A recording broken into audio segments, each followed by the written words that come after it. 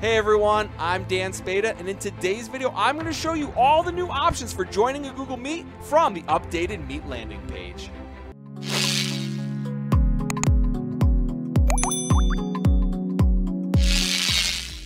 In their latest update, Google has changed the landing page for Google Meet, making it easier than ever to join or create new meets. Now, when you click on New Meeting, there will be three different options. The first option is to create a meeting for later. So when you click on that, you'll receive a link that you can copy and send out to all of your guests. Your guests can then go to meet.google.com and paste the link in and join. Or they can click on the link itself and be brought to the same screen. The second option is to start an instant meeting. That will create a new meeting just like before.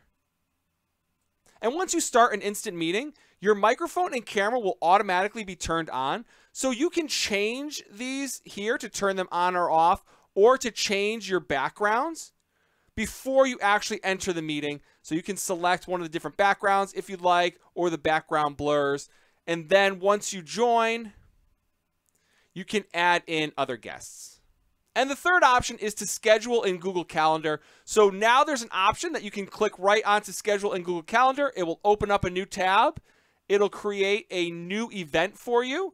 You can then title it. You can schedule the date, the time. It then already has the Meet link in the event. You can click join with Google Meet to go right into the Meet. Or you can put in more information. You can add your guests in, and then when you click save, it will be live and in your calendar, and then your guests will have the link right in the event itself. And then once your guests accept the invitation, when you or your guests go to the Google Meet landing page, you'll have all of your upcoming meetings displayed on the right side. Now, Google has scheduled this as a gradual rollout beginning on January 7th, so it could take up to 15 days for rapid release domains, and for scheduled release domains, it'll be a gradual rollout starting on January 21st.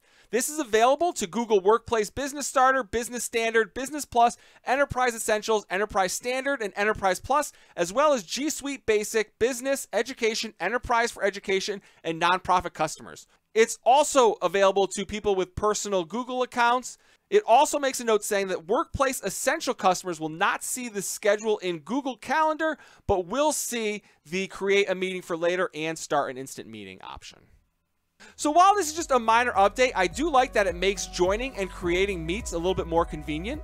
If you'd like more information on Google Meet, please check out the description below where I've listed several other Google Meet tutorials and videos. And if you know of any teachers that could benefit from watching this video, please feel free to share it with them. And if you haven't subscribed to the EdTech Show yet, please take a second, click on that subscribe button, and then click on the notification bell so that you get notified every time there's a new video.